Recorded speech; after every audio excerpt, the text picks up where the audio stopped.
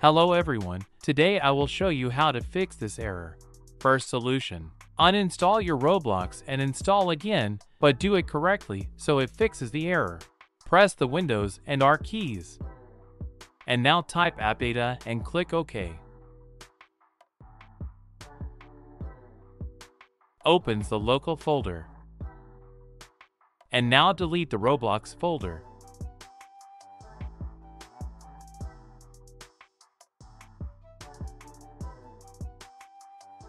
Now we will repeat the same process again. Press Windows and R keys. Type %10% and click OK. And now delete the Roblox folder.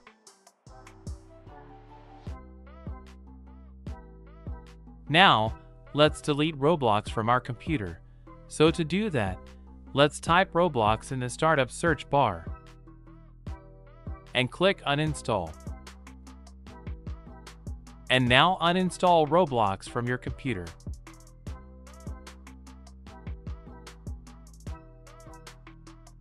Now that we've done all these steps, you can install Roblox on your computer again, and most likely the error will be fixed. Second solution, set Roblox to run as administrator.